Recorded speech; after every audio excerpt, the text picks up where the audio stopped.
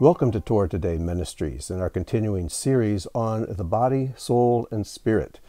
This will be a 4-part series, and this is part 2. In the first episode, we had an introduction to the soul and how we do not have a soul, but we are a soul. Our soul is made up of our mind, our will, and our emotions. But we have a body, and we also have a spirit. And many times as believers, when we see the word spirit in the scriptures, we think Holy Spirit. But most of the time that the scriptures use the word spirit is talking about your spirit or my spirit or some other kind of spirit, and many times God's Spirit, the Holy Spirit. Well, we have to understand that each of us has a spirit. But I'm getting ahead of myself. I introduced in the first episode how when God breathed into Adam's nostrils, here's Adam's physical body, he breathed in his nostrils the neshama of life, this is the spiritual, man became a living soul. So where the spirit and the body interact, that is your soul. And notice, as we allow the Spirit of God to invade our soul more, and we continue to walk in the Spirit, and yield our physical being to the control and to the authority of the spiritual, our souls grow. But if we refuse to do that, our souls shrink. And eventually, our soul and spirit leave our body and we're dead. Death means separation. So what we want to do in this episode is explore the body-soul connection. Now, many people in the world don't believe in the soul at all. They think that your mind is just the firing of synapses in your brain and that your emotions are just chemical reactions and just the responses to chemicals in your body, and that your will is just your fight or flight instinct. And they believe we're nothing more than just a collection of cells.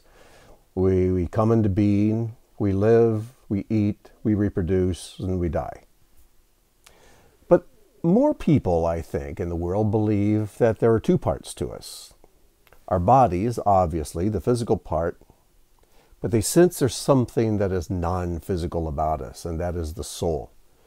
And in most cultures in the world, the soul is seen as something that transcends the body, that's bigger than the body. And whereas the body is temporary, the soul has more permanency to it. And for most people, it's these 2 areas that exist.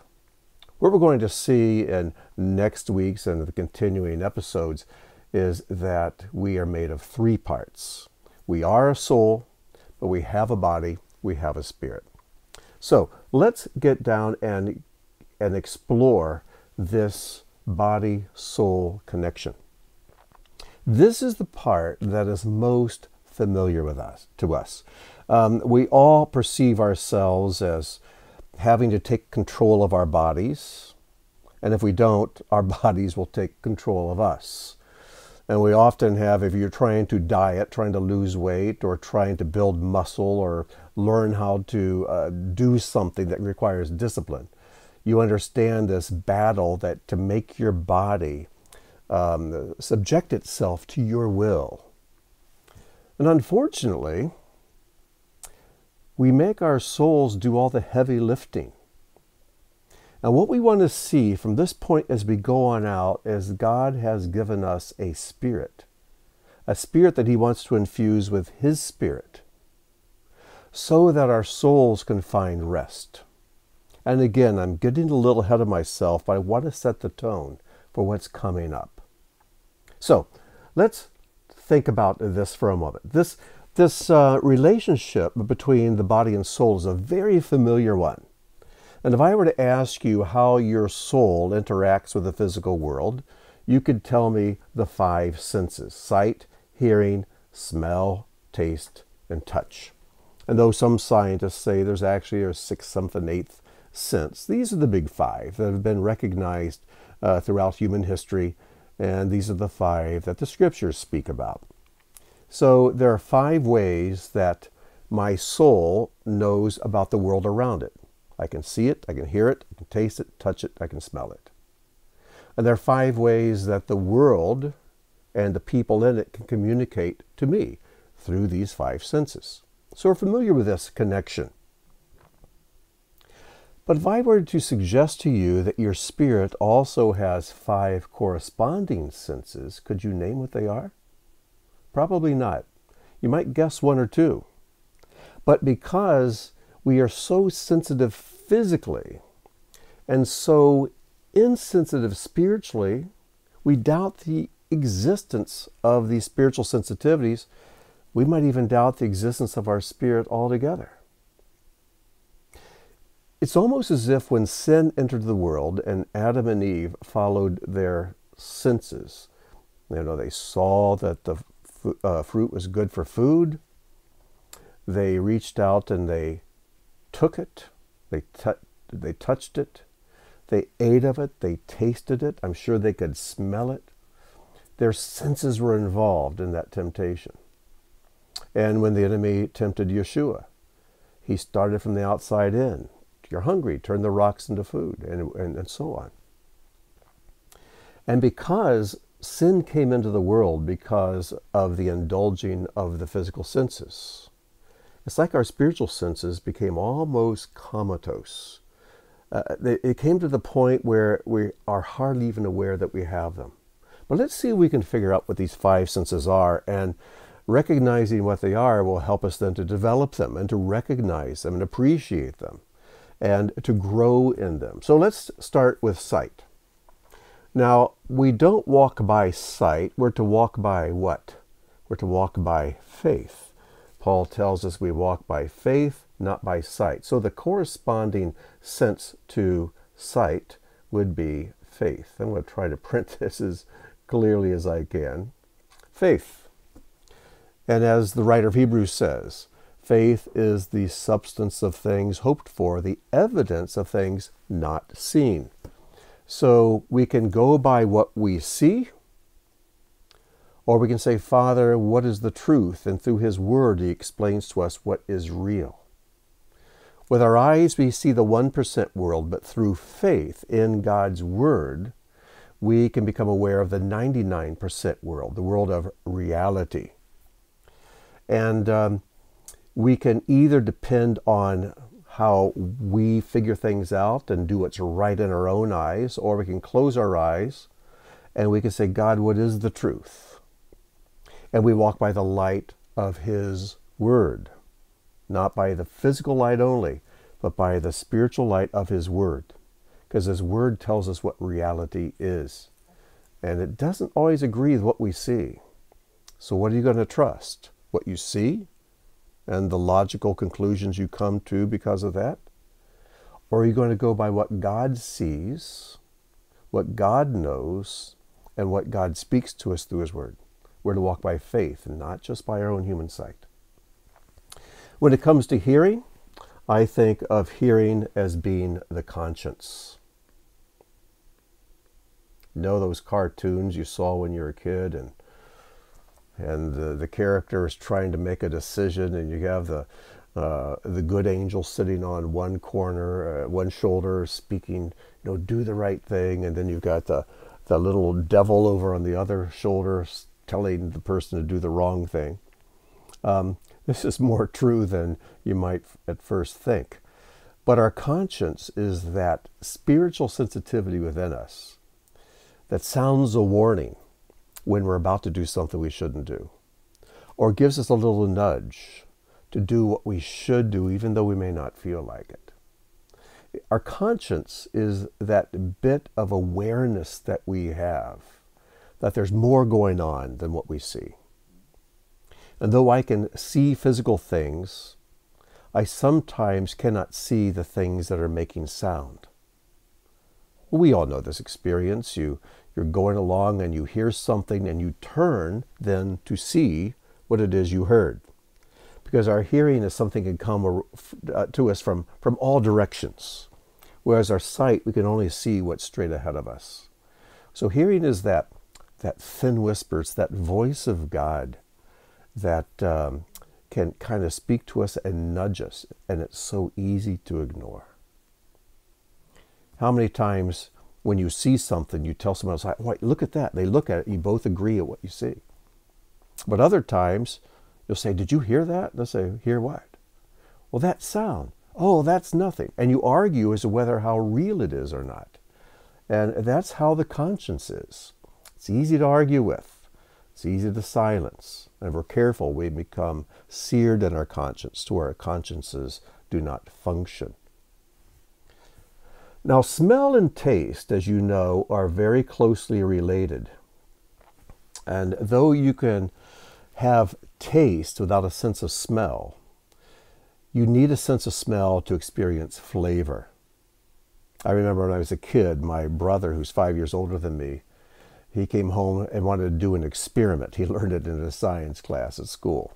So I guess I was very trusting and naive, but it worked out okay. But I put on a blindfold, and my brother had me smell something, and he says, now taste this.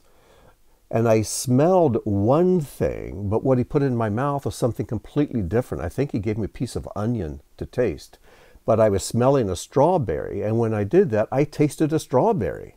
And when the blindfold came off, I realized I'd actually eaten a piece of an onion when I was smelling a strawberry, and the onion tasted like a strawberry. All that to say, taste and smell are very, very closely related.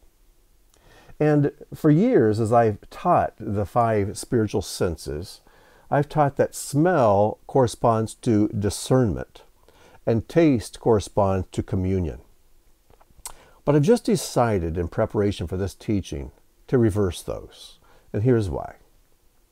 I think taste has to do with discernment because as I continue to learn Hebrew and read it, I have found that the Hebrew word for discernment is the word toam, which is also the Hebrew word for taste. So I can't quite argue with the scriptures. So discernment and taste are the same word in Hebrew. And when it says taste and see that the Lord is good, that's the word toam. But in the Psalms and Proverbs, there's the prayer that to give me good discernment, and it's also the word toam. It says of the woman of valor, she discerns that her work is good. The word discerns, toam, taste. So discernment is that ability to tell that there's something going on that does not meet the eye. That things may look one way, but your discernment tells you they're different. And I think this is why we're told to taste and then see that the Lord is good. He's saying, open your mouth, let me put something in there, trust me, and then when you taste it, our eyes are enlightened. It's like when Jonathan tasted the honey, it says his eyes lit up, he was enlightened. And so discerning right from wrong also helps us to see God more clearly and to see evil more clearly as well. Smell, I think that this has to do with our, I just want to make sure I'm giving you the right one here because I'm switching these around. This has to do with our communion with God. And by communion, I'm not talking about the beautiful Christian ritual of communion, taking the bread and the wine, but I'm talking about real connection with God. It's interesting that when people brought sacrifices, it did not say that the sacrifice was a good taste to God or that it was beautiful looking to God or it sounded good to God.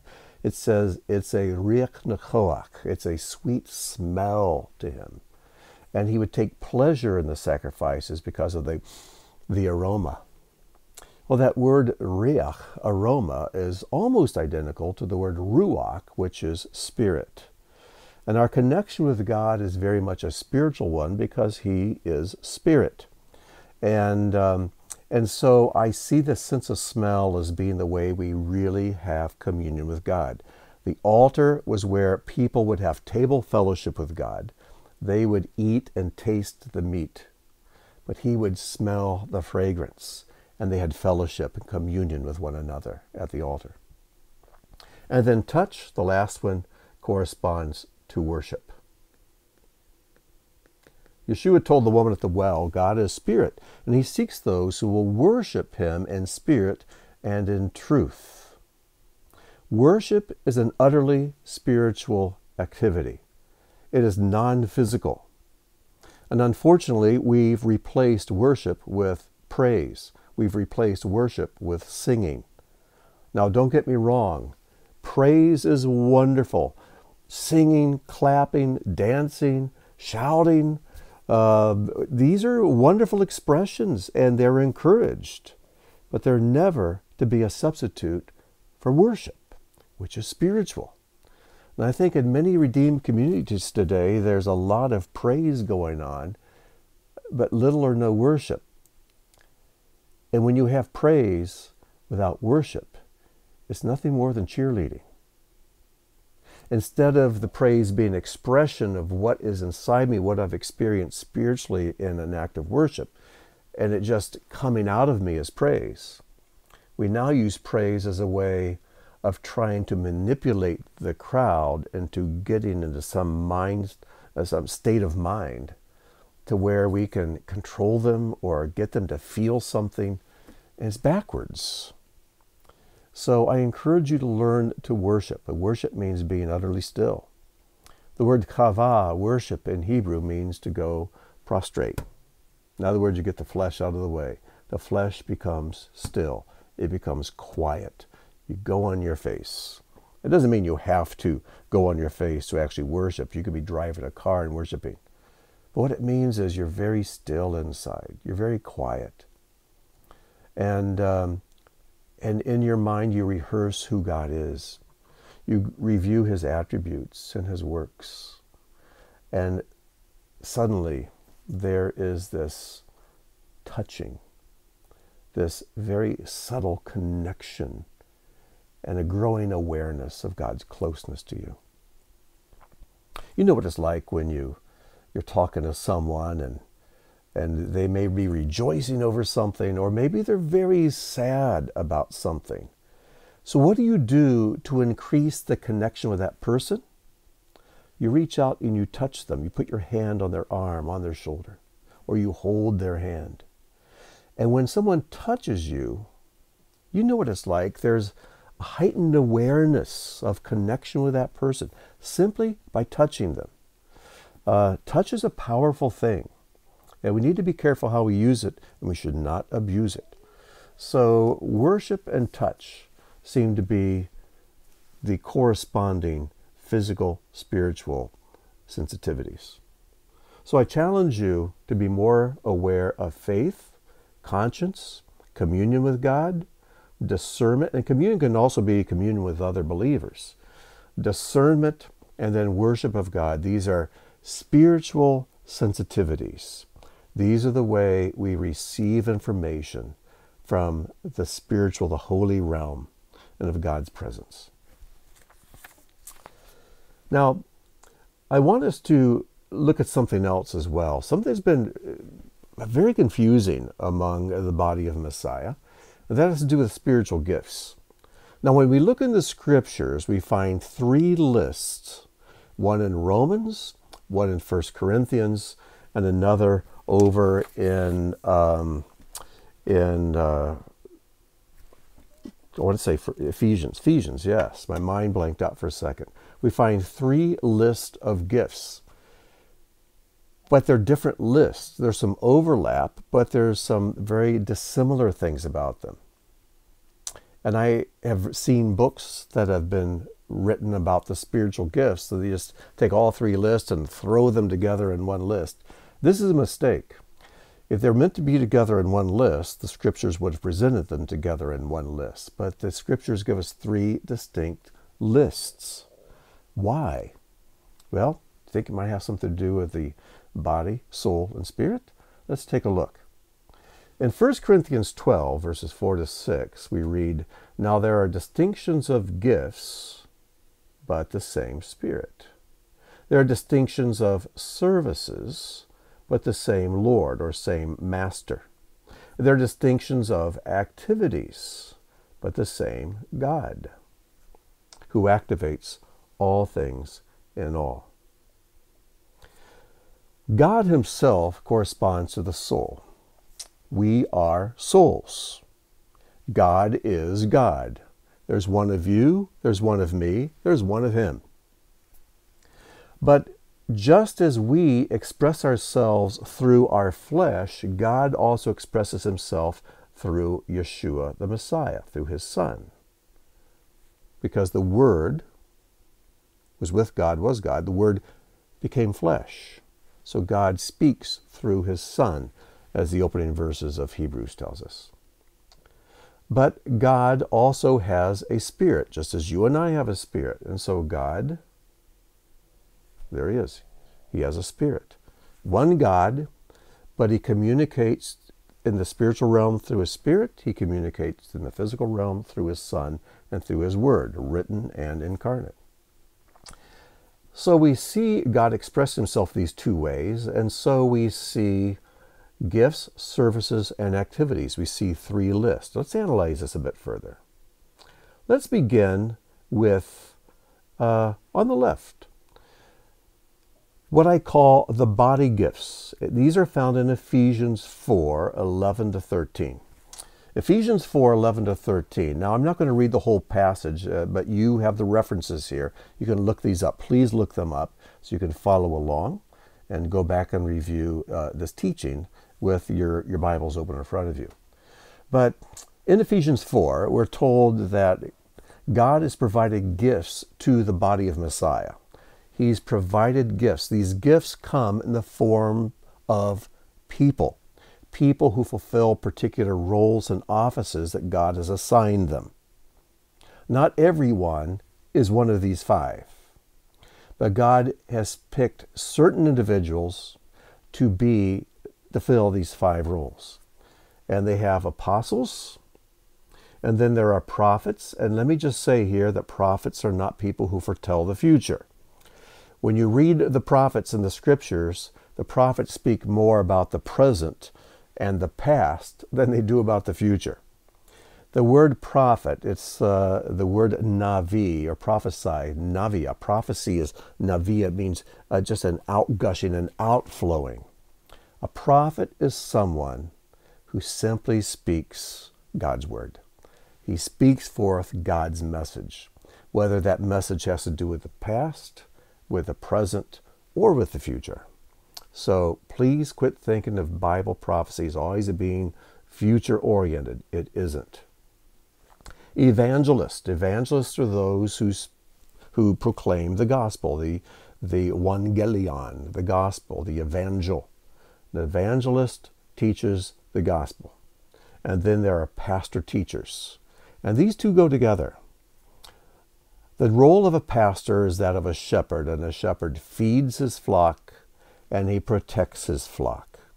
If you are a father, you must feed your children physically and spiritually, and you must protect your children physically and spiritually. If you are leading a home group, leading a Bible study, if you are given authority to lead this Bible study, then you are in charge to make sure those people go away fed. And you must also protect them so that wicked influences do not come in and cause any damage to the people who are gathered there at that moment. And if you oversee a larger community, regardless of size, you must feed that community and protect that community. Those are the things that a pastor teacher does. Now again, not everybody is one of these five. But and we might even argue, do apostles even exist today? If so, where are they? I don't think I've ever met one. I have met one prophet. I've met a number of evangelists. And of course, many pastor teachers. And this was a role God gave me for the time I led Beth Tikkun Messianic Fellowship. But now let's go over to the 1 Corinthians list in 1 Corinthians 12. We have 7 here, and these are called spiritual gifts. And it talks about how God, through his Spirit, gives these to each person as God chooses. So each of us has at least one of these. And that's the gift of wisdom, of knowledge, faith, healing, miracles. And there we see prophecy again, discernment, languages, and then interpretation of languages. And of course, as you know, in the church at Corinth, there's a lot of confusion arising from speaking in tongues about this the languages, their proper use and misuse. But he says what you should discern more or desire more than anything else is prophecy. Now remember, that's not foretelling the future. That's simply speaking what God wants spoken in the way and at the time that he wants it spoken. And we should all desire that. We should all ask God to give us the spirit of prophecy so we can speak his truth. And this is what Messiah did. He was always speaking forth the things he heard from God, the things God had given him to say. Nothing more and nothing less. Now, this middle list, of which there are 7, is found in Romans 12, verses 6 to 8. And I call these the motivational gifts. I did not come up with that term. Many years ago, almost 50 years ago, a friend that I grew up with, who lives up in the Chicago area, we got together, we got to visit each other, and he began to share with me what he had learned about this. And so I'm not sure if he came up with this name, motivational gifts, or he heard it from someone else, but I like it, so I'm just going to use the same term. But this list is different from the other 2. The other 2, the body gifts, the spiritual gifts, these are gifts God gives to individuals. That's different, though, here with this middle list. This motivational gift is what you are. One of these will ID your soul. It will identify your soul as to the kind you are. Let me show you what I mean. And again, we see prophet here. Now, when it comes to the motivational gifts, some people, their very soul is wired with the soul of a prophet. They may not have the gift of prophecy, and they may not have the office of prophet, but their soul is the soul of a prophet. In other words, they see everything in black or white. Everything is good or bad. Everything is right or wrong. They don't see gray very well at all. So these people can come across as being rather harsh. But there's nothing they love more than repentance. And when they see repentance, they'll be the first to embrace that person, to rejoice with them, to welcome them back in. They love repentance. But the prophet is this kind of attitude. And I've met people with this kind of a soul, this type of soul. They don't have the gift of prophecy, and they may not be very pleasant people to be with. But boy, they are opinionated. Everything's black and white, right or wrong. There's no gray area. Now, what I want to do is skip from the first one on the list all the way down to number 7, the last one on the list. And that is the mercy person, the one with the gift of mercy.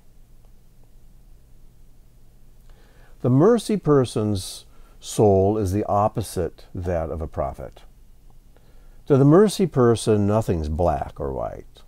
Everything is a shade of gray. No matter how rotten somebody might be, a Hitler, oh, well, you know what? He liked dogs. He wasn't all bad. And they will always see something gray. You can't pin them down to identify something as totally wrong or something totally right, something totally good or totally bad. They just can't do that. They'll always see gray. Now, because women are more emotionally gifted, they're more emotionally astute, and women tend to be more merciful, you find the mercy person more among women than men, though I've met plenty of men who are definitely mercy persons. And I find that men who are more a mercy person tend to marry a wife who's more the prophet person, which is good. It brings balance. But the mercy person, the problem with the mercy person is that they can be manipulated through their emotions. And if you're a mercy person, you need to be warned about this and to be careful. And I especially think of the number of godly, beautiful young women I've known who meet basically some delinquent, some guy who has a police record and is pretty loose with his morals, but he'll cozy up to her. He'll appeal to her emotions. And because she can't see black and white, she's easily manipulated. She thinks, oh, he's a good boy. I think I can help him. And he wants to marry her, so she marries him, thinking that she can just kind of redeem him and bring him into the fold and win him to the Lord. And she enters into a life of utter misery. So the mercy person needs to learn a bit more about how the soul of a prophet works. And the prophecy person needs to learn more mercy, not be so black and white about everything. So now let's move back up and go to the second one on the list, and that is the servant. Now the servant is the most common type of motivational gift, because you need more servants than any of these other 6. You can think of the person who has this gift of service as being the muscle in the body of Messiah. They're the doers. They love to serve. They love to do things.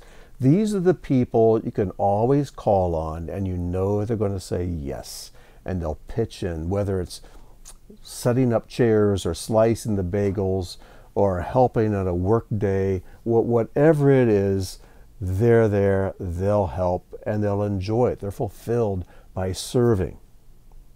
The problem with the servant is that they have trouble saying no. And sometimes they will serve to the point where they're actually damaging their health, maybe damaging time with their families, and other parts of their lives suffer because they just have a hard time saying no. Now, the one that corresponds to them is the person I call the leader, or maybe administrator would be the better term. Administrators love to make a plan, list out all the steps that need to be done, make the flow chart, get the people, the materials together, and execute that plan and see it come to a happy outcome. This is not my gift. I hate doing administration. I'm horrible at it, but I sure do love people and appreciate people who have this gift. And I thank God for the administrators that He has brought into my life to take up the slack where I just simply don't have any aptitude at all. The problem with an administrator, though, is if they are not sensitive, they'll grind up people in the wheels of the plan. And people will be hurt, they'll fall aside, they'll quit, but the administrator, we got to get the plan done. They just want to keep going to get her done. So the servant needs to learn to say no on occasion. And the administrator needs to be sensitive to people, to make sure people are not being sacrificed for the sake of the goal. And then you have the third and the fifth gift, which are teacher and giver. Both of them are givers, but the teacher loves to study and loves to give the knowledge and the things that they've learned. Guess which one I am? The problem with the teacher is sometimes they don't see the practical, and I confess that's my shortcoming in this department. So God has blessed me with an amazing wife who sees the practical, and I really count on her to point out the practical to me and say, okay, you've been teaching this, but we need to do this thing. Oh, okay. And I really appreciate that.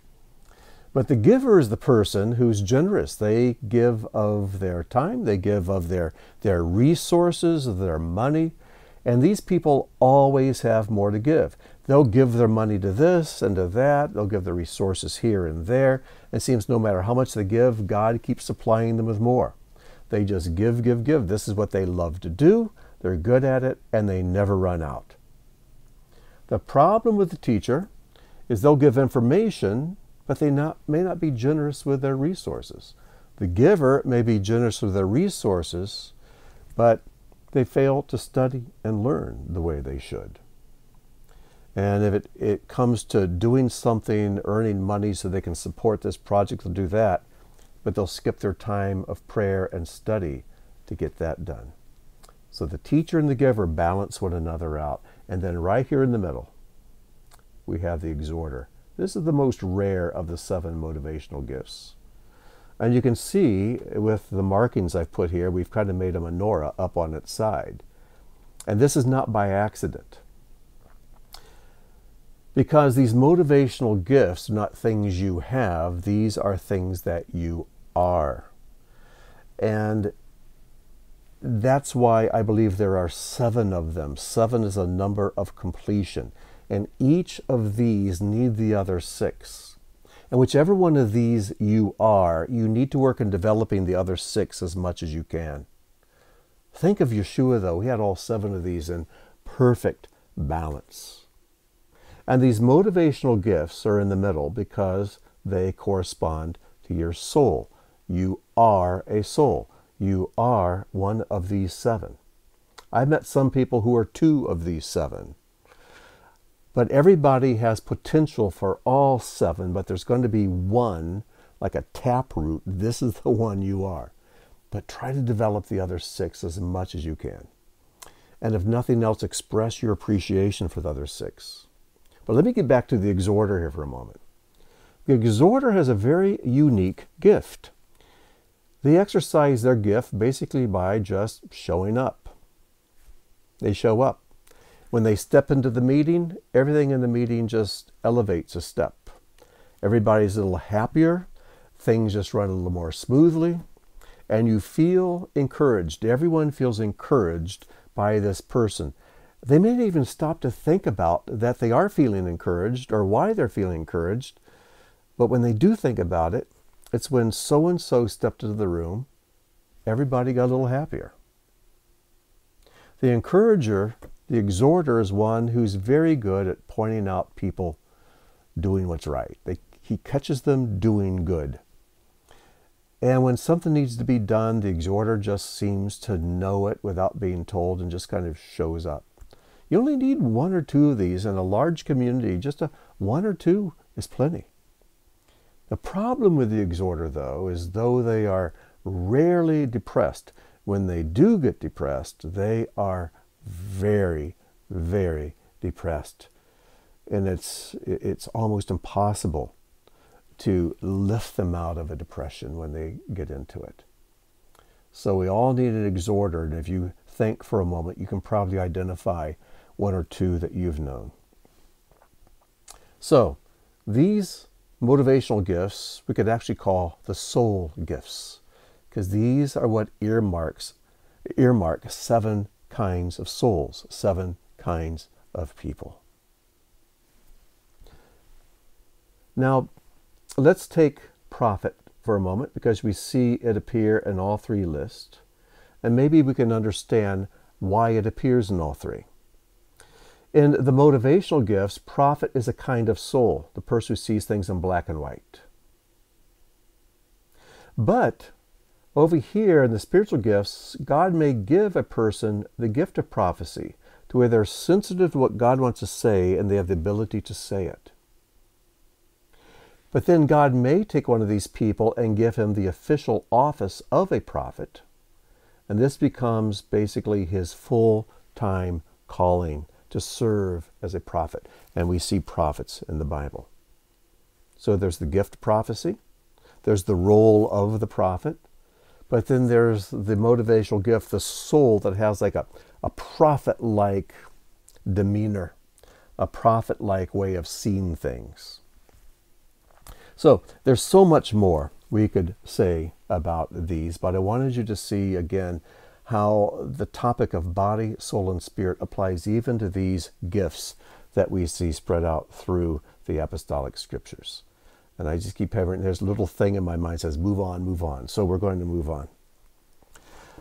Now, at the beginning of this teaching, I mentioned that for most of the world sees the human being as being a body and a soul, just a body and a soul. And because of that, because we don't see the spiritual, and most of the world doesn't recognize or appreciate the spiritual, psychiatry doesn't even acknowledge the spiritual. It's just the soul and the body. What happens is there's a conflict here. And we can either get very proud in our souls to where we use our bodies as a way of expressing how proud we are, how accomplished we are. It could be in the clothing we wear, or in the muscles we build, or in the makeup we put on our faces, or in whatever it is. We want to always try to appear something more than we are. And the soul becomes a tyrant over the body, to where the body is nothing more than a billboard to express and proclaim to the world our praises. And the body will submit to the soul, because the soul will always do what's right in its own eyes. On the other hand, the soul can become the slave of the body. And if the body wants to sleep, then we'll sleep. If it wants to eat, then we eat. If it wants to play, we play. And it becomes a slave to the physical impulses. So we see that either the soul can be this tyrant over the body, always living according to its logic and its way of seeing things and its pride and its ego. Or the soul becomes a slave of the body, living according to the physical impulses. For us as believers, we must conquer both of these impulses. These are the two things that are the greatest enemies of obedience to God. These are the greatest enemies of faith. And this is illustrated in a magnificent way in the Scriptures.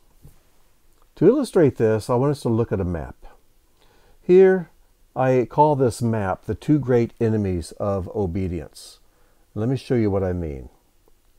Let me shrink it down a little bit so you can see the whole map here. What we see here is the land of Canaan, the land of Israel. Up here is the Sea of Galilee. And down here is the Dead Sea. And maybe I can make that a bit bigger. And I don't know. There's a way to do it, but I'm not going to mess with it now. And then connecting the two, flowing from north to south, is the Jordan River. So everything to the west of this is Israel. Things to the right of it are the wilderness. And of course, Israel had come up from Egypt, and after 40 years of wandering, they are ready to enter the land of Canaan. But there are two great enemies here. So let me blow this up even further. On the eastern bank of the Jordan River, we see two groups. We see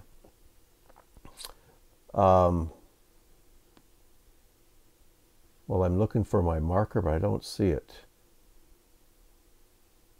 Okay, well, it's gone bye-bye. We see two groups. We see the Amorites up here under the rule of King Og, and we see Amorites down here under the rule of King Sihon. Now, I know in our Bibles people tend to say Sihon and Og, but it's Sihon and Og. They're both kings of the Amorites. The Amorites were this massive group of people on the eastern bank of the Jordan River. You could think of them as the guardians to keep people from crossing the Jordan. Israel needed to cross the Jordan to come into the land of promise. But to do so, they had to conquer Sihon in the south and Og in the north. And 16 times in the Scriptures, Sihon and Og are mentioned together. And over and over and over in the Bible, it talks about the great victory Israel had over Sihon and Og. They conquered Sihon and Og. They destroyed Sihon and Og. And 16 times you have to stop and think, why is this so important? What is going on here? Well, if we look a little more closely at these two characters, and we look at the words associated with their stories, we discover something quite fascinating. Let's begin with King Sihon in the south. King Sihon, everything about him is a picture of public enemy number one, human reasoning. Everything about Sihon is a picture of human reasoning and its dangers. The name Sihon means swept away. Now this is an amazing picture, because human reasoning has the ability, if we're not careful, to just sweep away our faith. We recently did a study on I think it was Psalm 37, where it says there, shepherd faith. We are to shepherd our faith. So we don't watch our faith and feed it and protect it. It can easily be swept away. I know of people who at one time I thought were very devout believers, people of faith. And they were vocal about their faith. But then a doubt would creep in. They would start questioning their faith. They begin to listen to human reasoning. And in a very short time, their faith is just swept away, swept clean. Sihon means swept away. He's the king of the Amorites. Amorite comes from the Hebrew word amor, which means to talk. The Amorites are talkers. Human reasoning's always wanted to talk. Always yakety, yakety, yak. And he lived in Heshbon. Heshbon comes from the word chashav, which means to think or to reason. So King Sweepaway was the king of the talkers. He lived in thinking. He lived in reasoning. And we could look at other names of towns and places in his kingdom, and all of them continue to support this picture of Sihon as being one who represents human reasoning. This is where the soul dominates the body, but it does what's right in its own eyes. It does what it thinks is right. It doesn't listen to God, doesn't listen to wisdom and to truth, but it figures things out, decides this is what we're going to do, and makes his body do it. And so the body turns out being a servant of pride and ego and sin. Now the larger area of the two is the area to the north that was ruled by the Amorite king Og. Now Og, his name means round or cake. No sharp edges here. Og is all about comfort and ease. Og is a giant, by the way. Did I mention that? And you want to see how his size is described? We find his size described in Deuteronomy 3:11. Look how God chose to have his size described. For only Og, the king of Bashan, was left of the remnant of the Rephaim. Behold, his bed was a bed of iron. It is not in Rabbah of the Ammonites. 9 cubits was its length, and 4 cubits its breadth. So how do they describe his size? By his iron bed. Og liked to sleep. But the scriptures note that his bed was made of iron. It makes the bed sound like a jail cell with iron bars, doesn't it? And I know of people who are trapped in a prison of their own beds. And they just can't manage to rouse themselves to stand up, to be a man, to be a woman, and to do and to walk and accomplish God's purpose for their lives. Their bed, they might as well be chained to it, because they become a slave. They become a captive of their bed. So Og, the name means round and cake. He's king of the Amorites. Again, Amorites means talkers. He rules in Bashan. Bashan means soft. It can also mean sandy soil, very comfortable underfoot. And there are 2 battles described. One battle took place at Edrei, which means good pasture, and the other was at Socha, which means forgiveness. Socha, why would this town called Forgiveness be part of Og's kingdom? Because people who are addicted to ease and to comfort will always excuse their lack of obedience by saying, God's gracious, God will forgive. No, people who sin because they know that God will forgive them, I think are kind of hopeless because they have no fear of God. And like King Og, they're addicted to their own comfort, to their own ease. And they lose the battle of Socha. God will forgive, so why even try to live a righteous life? Do you see these 2 enemies? So one is the enemy of the soul, the other is an enemy that dwells in the body. The one wants to do what's right in its own eyes, live by its own human logic. The other wants to live according to its physical impulses. And if you want to make your way into the land of liberty, the land of fruitfulness, the land of Canaan, into the promised land, you must conquer both of these enemies. Conquering one is not enough. They're all Amorites. They're all Amorites. You're all one enemy. But there are two leaders. And they're in two pockets, and we must conquer them both. The king of human reasoning and the king of human comfort and ease. And if you can't conquer those two in your life, you'll never know what it is to live an abundant life, a spiritual life, a life of purpose, a life of serving God and accomplishing your destiny in this world. So I challenge you to rise up, conquer these enemies. As we close this out, I want to introduce you to the idol of the age, especially here in the United States. There it is, the easy chair, the cushy chair. This is the idol. This is the throne of King Og, and oh, how we love to sit in it. Now, there's nothing wrong with leisure. You have to have leisure and rest to be a good steward of your body and to be obedient. Rest is important. But rest is there to serve us. We are not there to be a slave to it. So let's be careful we do not worship at the idol of the age, which is the easy chair. In Proverbs 6, 9 through 11, here's a warning to the worshipers of the idol of the age. How long will you lie down, O sluggard? When will you arise from your sleep? A little sleep, a little slumber, a little folding of the hands to rest.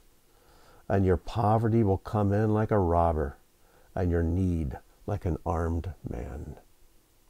So, I hope this brief teaching, I could have made it so much longer, but I hope that this teaching about the body-soul connection is helpful to you. But I'm really excited about the next one, the soul-spirit connection. That's where we really get into the meat and potatoes of this series on the body, soul, and spirit. So until then, I wish you shalom, and may God bless.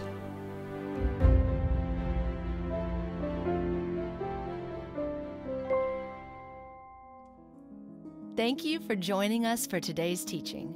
If the work of Torah Today Ministries has touched your life, please consider making a donation or sponsoring an upcoming video. As a video sponsor, you'll have an exclusive opportunity to memorialize a family member, celebrate a special event, or simply support the ongoing creation of similar content. Your tax-deductible contribution helps ensure that our teachings continue to reach all who are longing for truth. Click the link or visit our website to learn more. That's all, folks.